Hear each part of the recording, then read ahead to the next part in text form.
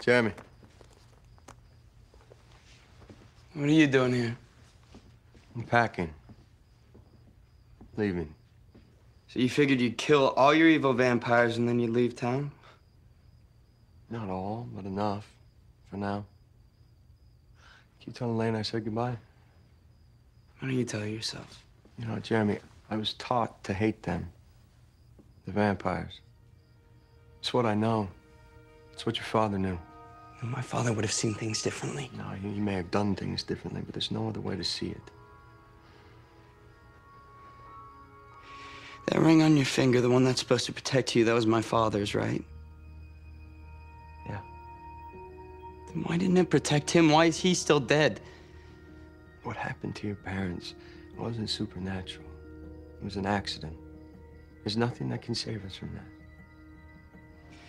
I wonder what he'd think of all this. Me? You think that you're still young, still finding yourself. But you are a Gilbert, and you've been exposed to this town's darkest secret, and with that comes responsibility. I don't believe in that family legacy stuff.